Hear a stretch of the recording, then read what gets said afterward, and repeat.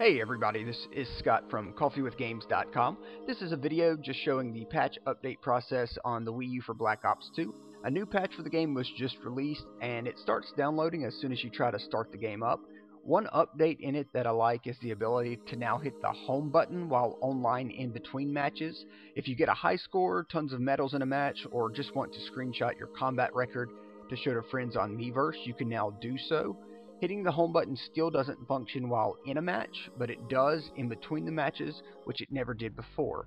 Now, hitting the home button does disconnect you from the online server, so if you're playing with a group of friends, you probably want to wait on hitting the home button until after you finish playing with them, but you are able to quickly reconnect and find another match to join after making a post to Miiverse, or perhaps even checking your friend list when you see the home button flashing blue.